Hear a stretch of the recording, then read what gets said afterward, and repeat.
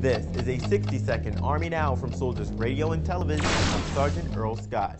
Military kids facing long separations while their parents are at war are turning to their teachers. School counselors are busier than ever, helping kids cope with deployments. Deborah Powell is used to seeing kids cope with the separation that's so common in military families, and even though she says kids are used to it, they still need to lean on someone. Often it's her. Sometimes they come in about maybe a book or something, and that's really not the issue.